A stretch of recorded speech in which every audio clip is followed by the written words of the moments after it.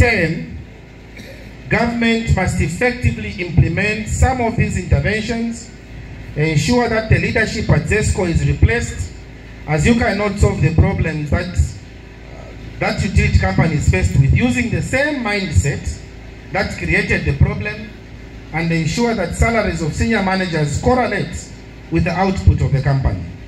How can you have managers at ZESCO still getting millions of kwacha when the company is not producing electricity? Chivere shicho.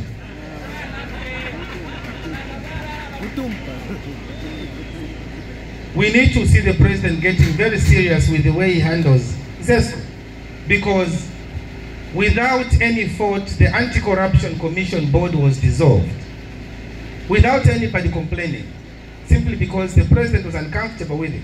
He dissolved it. Why has he failed to crack the whip at ZESCO? They have allowed us to have 48 hours of load shedding, and nobody has lost a job. Everybody is moving normally. Do you think that is normal? That's the way country should run? With a leader? Twamieva, we've told you what to do.